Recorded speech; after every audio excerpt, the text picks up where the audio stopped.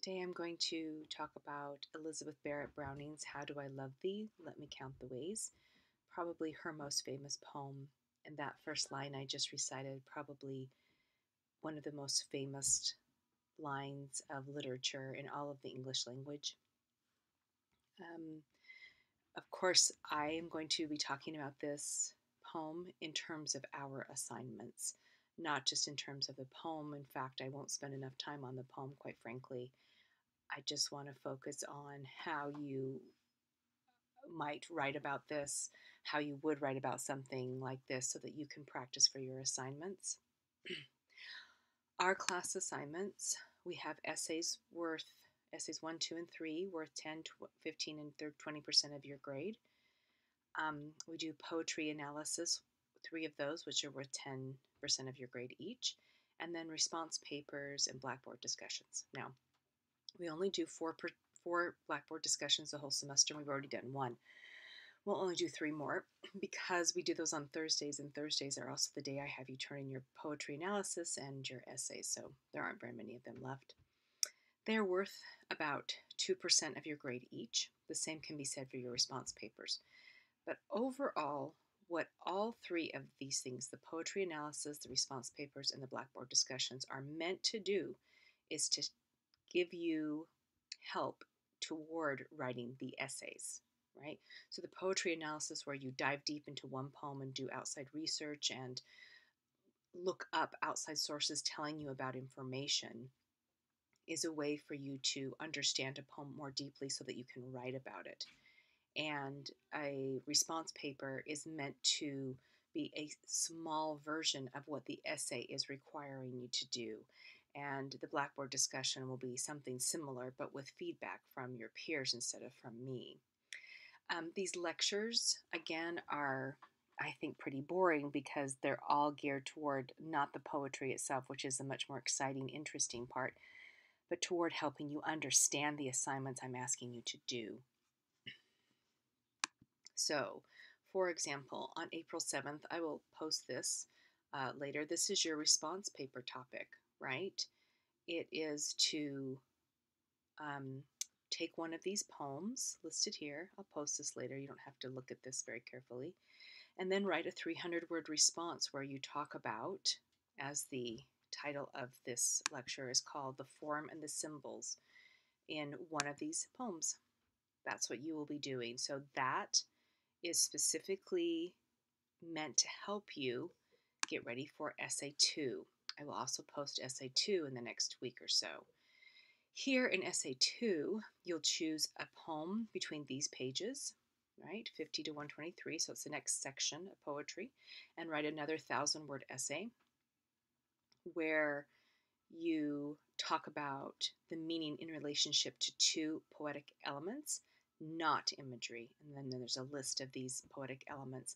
And what I'll be doing over the next weeks until it is due is trying to illustrate what that might look like and having you practice in your response paper so that writing Essay 2 will not be so difficult.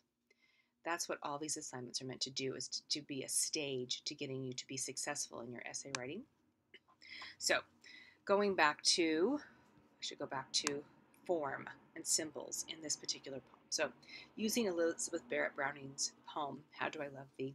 One of the things that's pretty obvious in this poem, if you look at it at all, is that it is in a specific form. So that is one thing, obviously, if I were to write about this poem, I would have to talk about is the form of this poem. So, form. It is in a sonnet form, and sonnets are 14 lines with specific rhyme schemes. There are 2 main parts of them, of any sonnet: the octave, or 8 lines that follow a rhyme scheme. It usually asks a question, raises a doubt, etc. You can see this bullet here. And then it's followed by a turn, which is the sestet, or the final 6 lines that follow a different rhyme scheme. And it tries to strike out in a new direction that will answer the question or resolve the doubt or something like that. In the case of this specific poem, in Barrett Browning's poem, the octave represents the poet's efforts to number the ways that she loves the object of her passion, and then the sestet turns and talks about the previous loss of love in the past and how loss in the future is going to will be overcome because of her great love, right? So this is a very specific form. So I want to talk a little bit about next the rhyme scheme. What pattern emerges for the last words in each line, right? So in an Italian sonnet form, the octet will have this rhyme scheme, A, B, B, A. So I've listed below for you, the end of the lines are ways, height, sight, grace, right? A, ways, that's one form. Height, that does not rhyme with ways, so that's a B. And then B, again, because sight rhymes with height, and then grace rhymes with ways. So A, B, B, A, same thing again. Days, candlelight, right, praise, right? So that's the rhyme scheme. And then the sestet runs lots of different ways. In Sonnet 43, this sonnet we're talking about, it's use, faith, lose, breath, choose, death, right? So C, D, C, D, C, D. I hope you see that it has to be the letters C and D because we already use the letters A and B to describe the octet. So those are two parts of form that are very important to note. And so let's move on to another form, meter and enjambment. These are other parts of form. So first of all, the meter. How many syllables do you have per line, right? So in this case, this pentameter, right? We have 5 two-syllable iambic feet, which means they have 5 different two-syllable sections. Iamb is the dum pattern, supposedly to mimic English speech. So I give you a line here. I love thee to the depth and breadth and height. So you can hear it, that it's da da da da da da da da da, right? Which is exactly supposed to be how we speak when we speak English.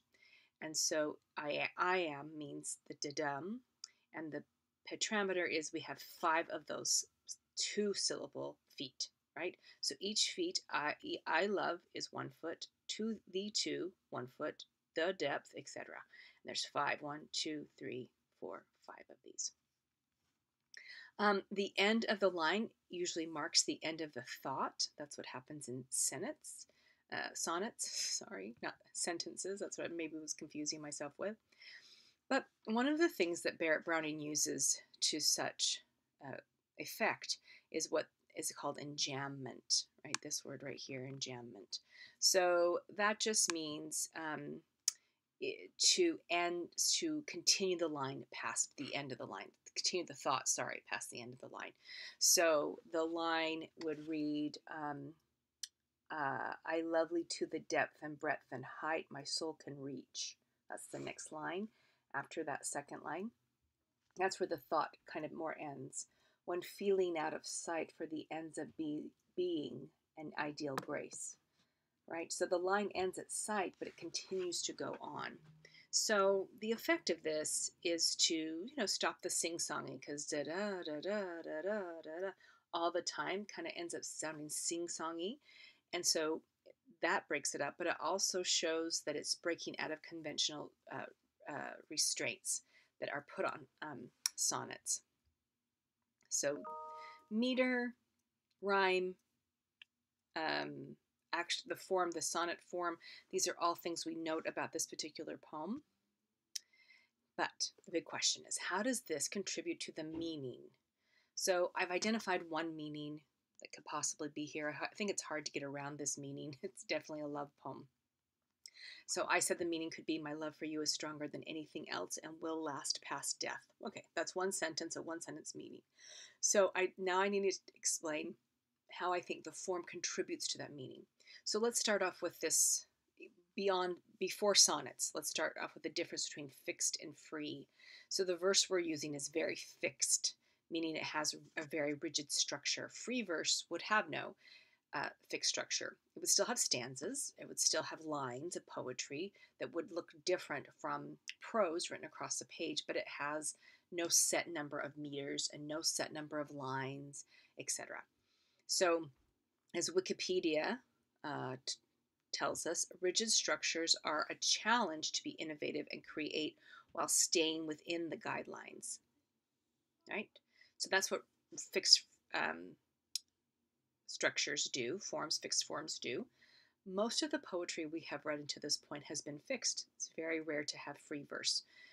On the other hand, starting in about, gosh, I would say the late 1800s, early 1900s, and certainly today, free verse is what everyone writes in. It's really unusual. If someone's going to write in a fixed form, it's kind of as an exercise for themselves, not because they think that's the most effective way to express something. So it's very unusual. Right now, we're studying everything is kind of fixed. These fixed forms give you a tight control over the topic. And in an essay in Poetry for Students, a scholar named Brent Goodman writes, traditional poetic forms help writers give shape to subjects that are otherwise difficult to manage or to get a handle on. So love. Why would love be such a difficult thing to understand? Why might Barrett Browning want to use the sonnet? I think it's important to note here that the sonnet had been out of fashion by the time she was writing this poetry. Shakespeare used it, Milton used it, Petrarch used it. That's what I'm going to talk about below. But these were men living in the, 1500s, 1600s. I guess Milton was a little bit later, but much earlier than what she is writing in the 1800s. She sort of revives it. It is known, as this says at the last line, sonnets are associated with love. So she's revived it for a reason, to talk about this difficult subject. Why would it be difficult for a woman to write about her love? That has to do with the historical context, right? Which is that women did not usually have the right to publish, did not usually publish, and were not thought of as capable of putting into such elegant words their thoughts. They were thought capable of love, but not in expressing it. So she takes a difficult form and tries to talk about the subject of loving someone. That's the other thing. Women weren't, it's okay for men to express their love, but for women to do it, it wasn't accepted. So this might be a difficult reason for all of those reasons. And then meter. This meter is important because it helps with the flow of ideas. So it will help all of these ideas da da da da da da flowing into each other, moves the poem along to this overall idea that I love you stronger than anything, and this love will last past death, right? The rhyme helps make it more memorable. It helps tie ideas together. And then the enjambment I just talked about, it shifts the focus by forcing the reader to pause at the end of the line where normally it would not. And this enjambment keeps it from being too traditional. So she's taken the sonnet and she's sort of taken it. She wants to appropriate it for her own uses, to talk about love in a time when women didn't usually do this, but she wants to make it her own. So these are some of the ways it contributes to the meaning. The form contributes to the meaning. Now, what about symbols? Here's a second one. I talked about symbols quite a bit in Keats' poetry, and for this particular poem, there weren't a lot of symbols. In fact, all I found really was the sun and candlelight, which you can find on lines, sorry, 1, 2, 3, 4, 5, 6, line 6. They're all in one line. And so again, like we practiced before, you're going to name the symbol and then try to figure out what are some other things besides the literal meaning that this might mean. And the sun means power, right? It's powerful. It means it's life-giving, so energy. It also is connected to divinity, right? God. We think of God. In Christianity, there's also the Son of God, S-O-N, but also connected to the power of the S-U-N that lights the entire world. The sun lights the day, the candle light at night. And then here are some possible connections, right? Those quotes from, I got it from gradesaver.com, because this is a poem they use to teach even elementary school kids, right? So just as sunlight is essential for living creatures, the speaker's love is critical for her survival, etc., right? Now, I bring this up at the bottom of this slide, the fact that most everything else is not a symbol. The even though these words are capitalized, so you might think they might be personified or I don't know, some other form, the truth is that right in this case, the way she uses it, I love thee freely as men strive for right. She means strives for something that's ethically correct and just. That's what it literally means. There is no other symbolic meaning here, the way she's using it.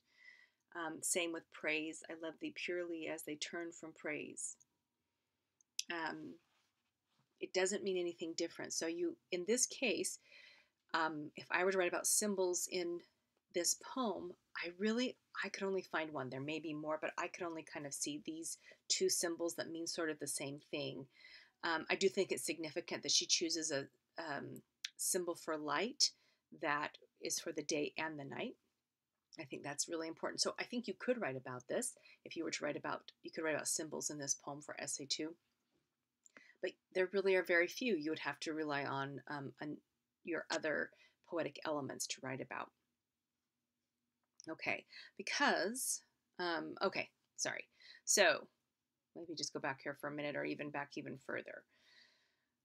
So if in fact essay 2 is about writing about what a poem means, make what one clear idea the poem is making, right? That my love is stronger than any other force, including death, and then find poetic elements to help me prove my claim. I might use the sonnet form, why she chose the sonnet, what's so important about it, how it helps convey this idea, and in this case, symbols, right? Those two things to help me explain how she creates her meaning. Okay, so that's for essay 2. But I also wanted to talk about, while we're here talking about this poem, a little bit about your poetry analysis assignment. Specifically this area, this is what I'd like us to work on next, is the part of the critical summary. We struggled a little bit with it. Well, it wasn't too bad. Some of you were able to find 2 critics and summarize them pretty easily. Others had more trouble. I would say it's because you need to look at the library refresher. That will really help you find critics to summarize. But this time I'd like to focus on the second part of this, which is to apply critical theory to the poem. So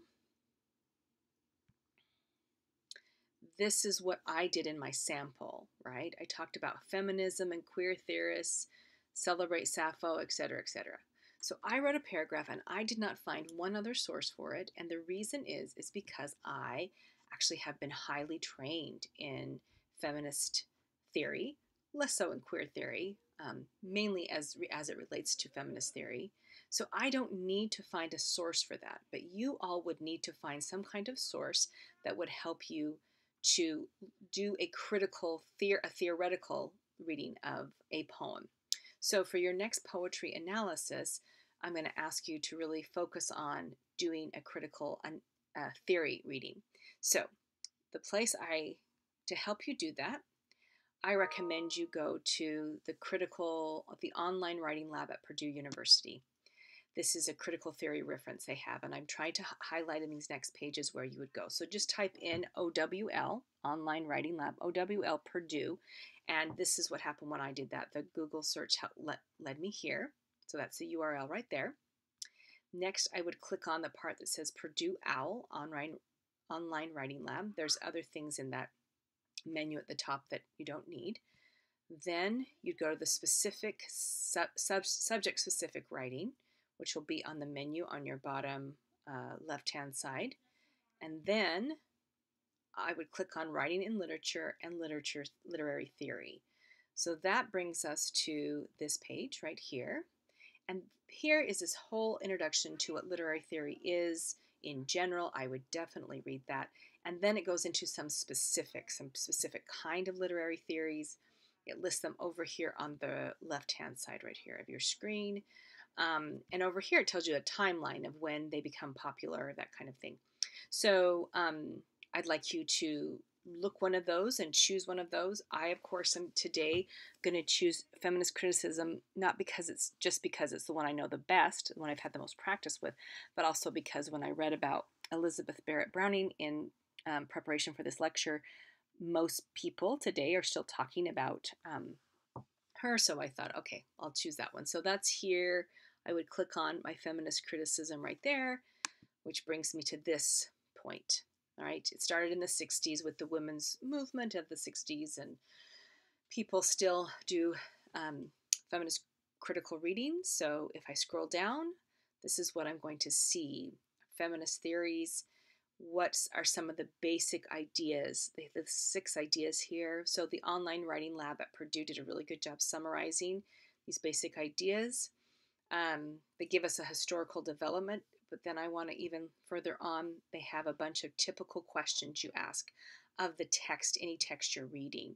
So a lot of these are, it says, these questions are for characters in novels or in stories. So maybe that won't work for our poetry, but you can still some of these. So here, what constitutes masculinity and femininity in a poem?